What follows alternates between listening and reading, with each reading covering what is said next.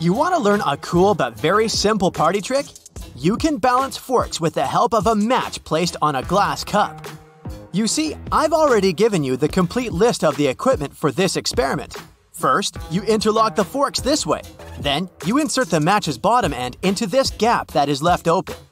Then you take the whole construction and place it on the edge of the glass this way. The only tricky part here is balancing the two forks.